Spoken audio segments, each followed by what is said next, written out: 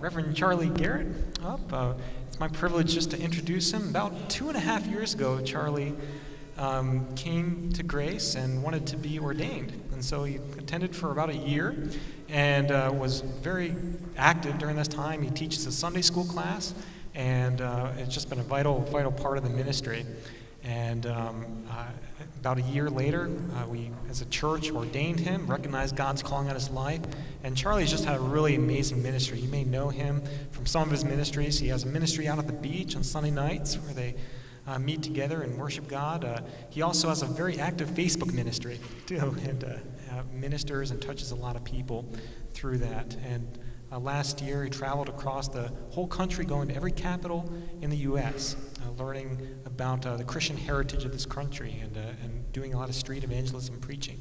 And so would you just join me in welcoming Reverend Charlie Garrett to preach us?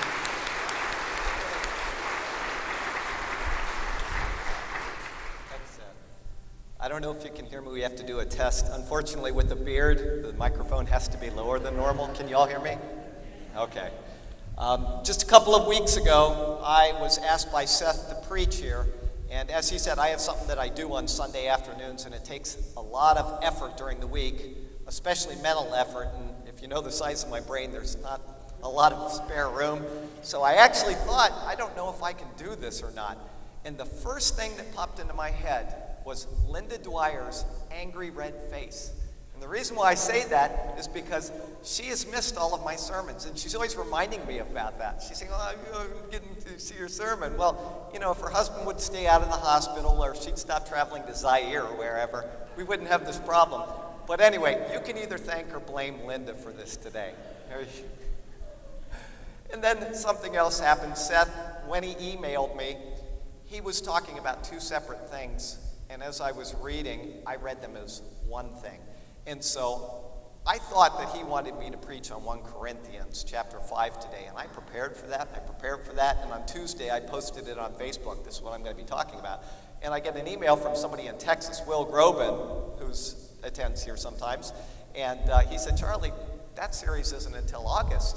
And I went back and I read their email again, and I called Seth and I said, which is it? He said, no, you misunderstood me, and you can speak on anything within reason. That's what his email said. And so today, we are going to speak on why Christian men should wear beards.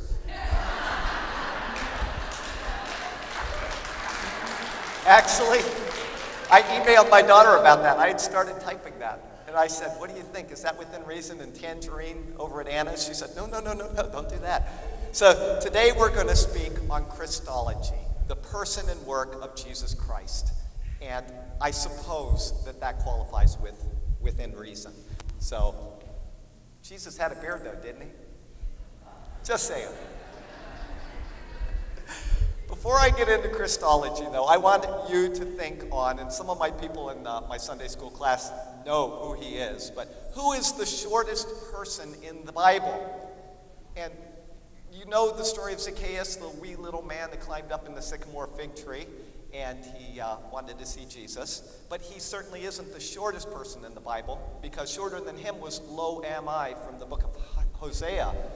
But even shorter than him is a man named Nehemiah by his name.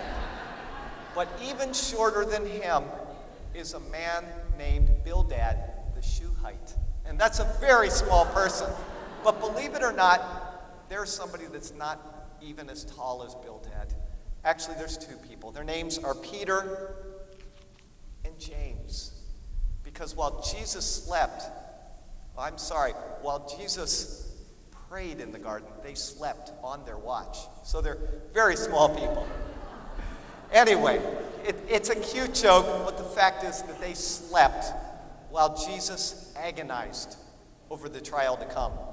So of all the doctrines in the Bible, the one about the work of the Lord Jesus Christ, the Messiah, our Lord, known as Christology, is the one that I cherish the most. I love the doctrine of the Trinity, the nature of God, and thinking about that. I love to grapple with the doctrine of sin, which is the doctrine of hamartiology. And then my class, I think, prefers the doctrine of eschatology, or the study of last things. We've been doing that for, it seems like, 3 years now. And I avoid the doctrine of ecclesiology like the plague, which is the study of the church. That is not my thing. But I simply cannot get enough of Jesus Christ. Florence Nightingale said, people talk about imitating Christ and imitate him in the trifling little things, the formal things, such as washing their feet, saying his prayer, and so on. But if anyone attempts the real imitation of him, there are no bounds to the outcry with which the presumption of that person is condemned. Jesus is the standard of our faith. He is the one to model. He is the one who reveals the very heart of God to us. And as Miss Nightingale noticed, when we try to put him in the proper position in our lives, people just can't handle it. Jesus is just okay when we use him as a doorstop, but when we put him as the capstone of our life at the top of the doorway, people cringe. And if you want proof of that, all you need to do is hop into my Jesus truck with me someday and drive down the road and see the hand gestures and the angry faces as people pass by. But you'll also see the people that give you the thumbs up and they beep and they make a big deal of it. So it kind of balances each other out. But people do not like Jesus if they don't believe in Jesus. They hate him, in fact. Were we to speak fully on the doctrine of Christ today, Christology, the sermon would never end. And in fact, with the little bit that I know about Jesus, we could talk till Wednesday without taking a break. And if we add in the quotes about him from people of ages past, we'd be old and gray and we would just be getting started. So my pitiful attempt today at explaining Christology to you needs, by necessity, to be cut short so that we can all go home and take a nap. But he is there, even at that time, mediating for us, between us and his Father. Because even in our sinful dreams, we reveal who we really are. And we need a mediator even then. So here's our text verse for today. When Jesus came into the region of Caesarea Philippi, he asked his disciples, saying, "Who do men say that I, the Son of Man, am?" So they said, some say John the Baptist, some Elijah, and others Jeremiah, or one of the prophets. He said to them, "But who do you say that I am?" Simon Peter answered and said, "You are the Christ, the Son of the living God." Who is the Christ, and what is the significance of being Christ? And what does that really mean to the people of the world? May God speak to us through his word today, and may his glorious name ever be praised. Point number one today is the promised one. A man named Anthony Coniara said, "It is as if God the Father is saying to us, since I have told you everything in my word, who is my Son, I have no other words that can at present say anything or reveal anything to you beyond this. Fix your eyes on him alone," a reference to Hebrews 12:2. "For in him I have told you all, revealed all, and in him you will find more than you desire or ask. If you fix your eyes on him, you will find everything, for he is my whole word and my reply. He is my whole vision and my revelation." In Genesis, the 3rd chapter and the 15th verse, we read these words, "And I will put enmity between you and the woman, and between your seed and her seed. He shall bruise your head, and you shall bruise his heel." This verse is known as the Proto-Evangelium, or the first gospel, because it's the first specific mention of one who would come to undo what we had so catastrophically fouled up when we believed the lies of the devil. However, I assure you that this is not, although it's the first specific mention of Christ, it is not the first hint of Christ in the Bible. There are subtle hints of him that go right back to Genesis 1:1. If you look closely enough, you will find Jesus Christ in every word of the Bible. He's revealed there somehow, because God is telling us of one who was, and one who is, and one who is to come. When I was just coming to know the Lord about 10 years ago, a pastor said something to me that I've always remembered.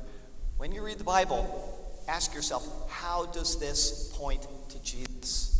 Now, I don't know if that was his thoughts or not. I have no idea. But it opened up the Bible in a way to me that is simply astonishing. And I would hope that you would follow that advice as you go throughout your Bible reading.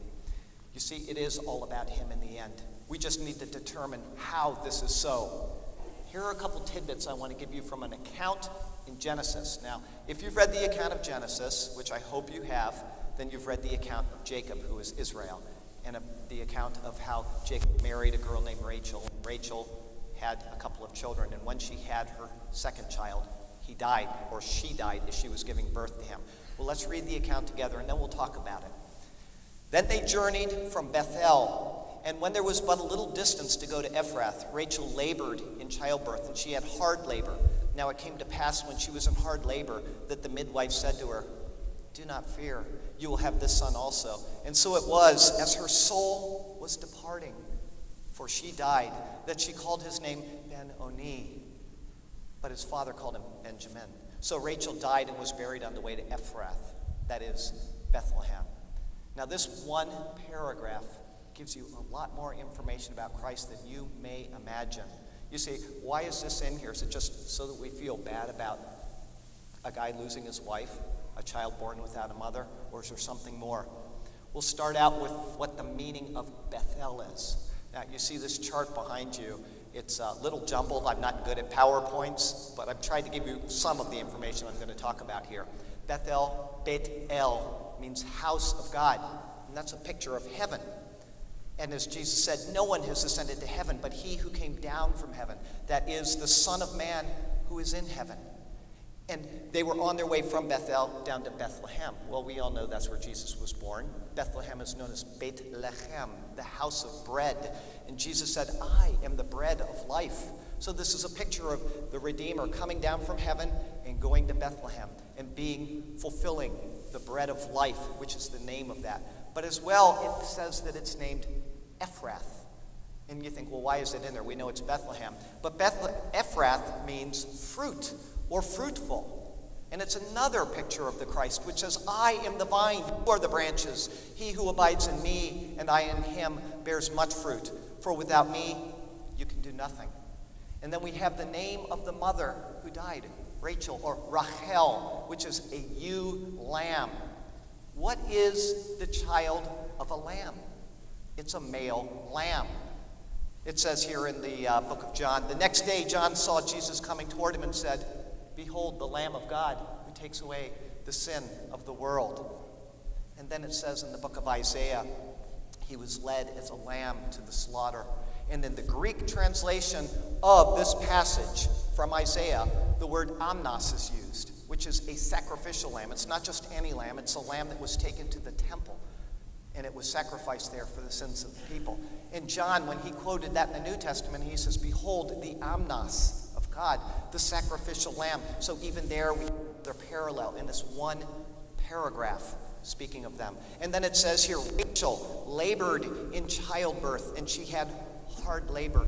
And that's a picture of us in our own lives before we come to Christ, and the whole creation itself laboring, as it says in the book of Romans, because the creation itself will also be delivered from the bondage of corruption into the glorious liberty of the children of God. For we know that the whole creation groans and labors with birth pangs until now. And then the maidservant said to Rachel, "Do not fear." And in the same way, the Lord's angel said to the Lord's maidservant Mary, "Do not be afraid, do not fear, Mary, for you have found favor with God, and behold, you will conceive in your womb and bring forth a son, and shall call his name Jesus." And as she was dying, she said, "He is Ben-Oni," which means the son of my suffering. And we read in the New Testament about Jesus' suffering when he said, though he was a son, he learned obedience by the things which he suffered. And we read about the suffering on and on as he fulfilled this picture of this one paragraph. And then it says, so Rachel died. And it says in the book of Romans again, knowing this, that our old man was crucified with him, that the body of sin might be done away with, that we should no longer be slaves of sin. And she's dying and putting away the body of flesh, waiting for her coming Redeemer, who her son pictured. And then what happened? The father says, it's not Ben-Oni, it's Benjamin. Benjamin, the son of my right hand. And as we read in the book of Mark, it says, so then, after the Lord had spoken to them, he was received up into heaven and sat down at the right hand of God. And throughout the New Testament, we see the son of the right hand mentioned again and again.